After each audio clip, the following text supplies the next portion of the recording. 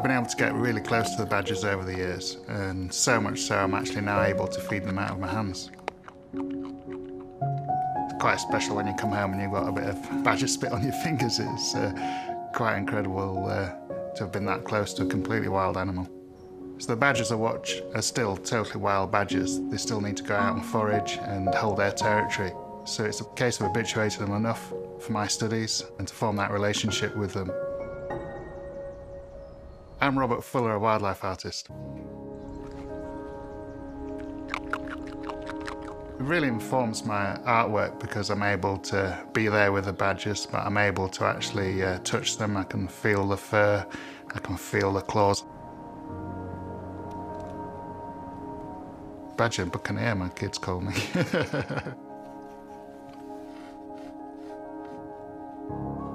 I love painting and I love wildlife, so the two came together. I've always had this ambition to film in the chambers. So what I want to see is what people don't normally get to see, wildlife hidden away, what happens underground. You can't just simply lift the lid on a wild set. So I decided to build a badger set in my garden. It took me 3 years.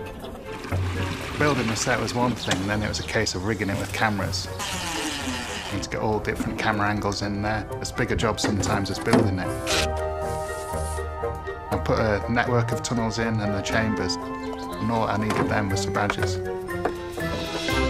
So I got a call one evening and 3 badger cubs had been handed into a rescue centre, and this was the moment I've been waiting for.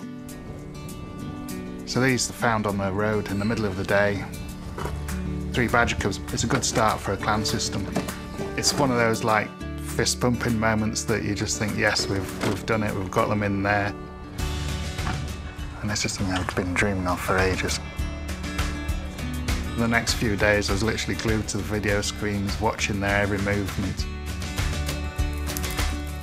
I've never seen badgers sleeping. They look as if they're play fighting to us, and they are, but this is important life skills, getting ready for the outside world.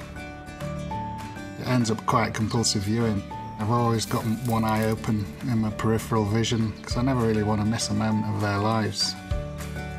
You know, just real unusual things like watching them yawning. I've never seen a badger yawn before in my life, and I've watched them night after night. This is something that very, very few people get to witness. They were in there for 3 weeks, and the real special day is when we opened up the doors. This was their moment to be wild and free, you know, wild badgers.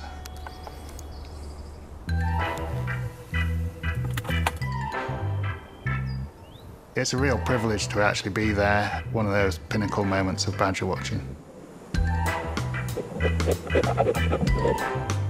The young badgers and the young foxes had definitely formed this sort of relationship. There was a sense of play between them.